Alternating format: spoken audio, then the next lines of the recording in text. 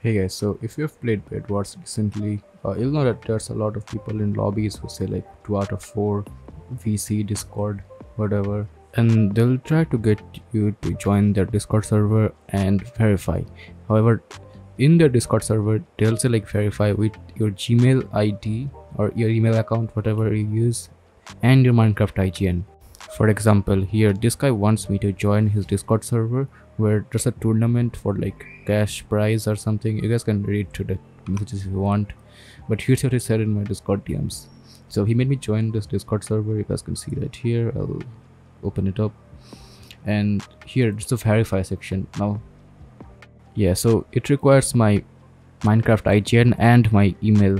So if I like click verify right here, yeah, that's basically what they need. And if you enter this here, you'll receive a one-time code for your account.